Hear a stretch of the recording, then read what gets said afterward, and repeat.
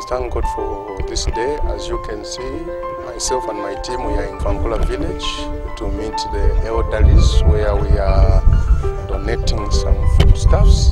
And one thing that I want to tell you, or to speak to your life, child of God, if God bless you, or if God increase your life in glory, you should always remember the needy in society.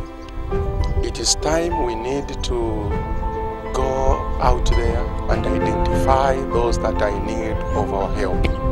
God has no legs. He's using your legs to go out there and identify the people that are in need of you. That's why, as a Christian, as a child of God, you must always pray to God to say, God, open my eyes that I may be able to see people that are in need of my help.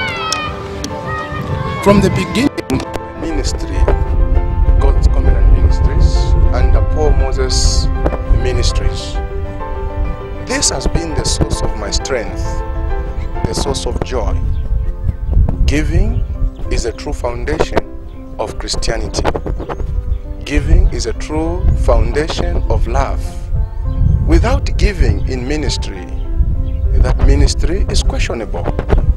Without helping the needy in life, that ministry is questionable. As you can see, we are here as a team with my partner to see the people and the community, how they are coping, especially in this time of coronavirus. We are here as a church, we are here as a ministry. And this is the instruction that God has given me. God has instructed me to go to the needy, to build lives. So it is time that even you can do it as a child of God. You don't need to have much. You don't need to have a lot for you to be a blessing. You can still be a blessing even from the small things that God has given you. So as we remember, child of God, go identify the elderly, identify the people that are in need of you. I speak a blessing, I speak the glory of God over your life. Child of God, it is time we need to do what is right. I encourage all pastors, all the churches, I encourage everyone out there. I encourage you people who are working. Maybe you are not a pastor, but you are working, you are a director somewhere, and you are able, you can support someone. Identify an orphan. Go to them. They are your relative. They are God close to your life. You cannot love the God you have never seen. It is time we need to love our neighbors. Who is your neighbor today? Child of God, look at what is happening. This one is your neighbor. May God bless you. May God continue to increase you.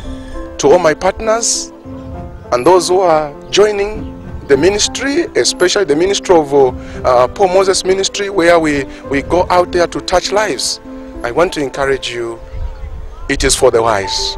Remember, love is never love until you give it away. May God bless you in Jesus' name. I'm your friend, your partner in the Lord, Paul Moses, by the special grace of God, the General Overseer of God's Covenant Ministry. May God bless you.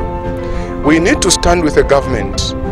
We need to stand with them, to support them, because they cannot manage on their own. That's why the church is there.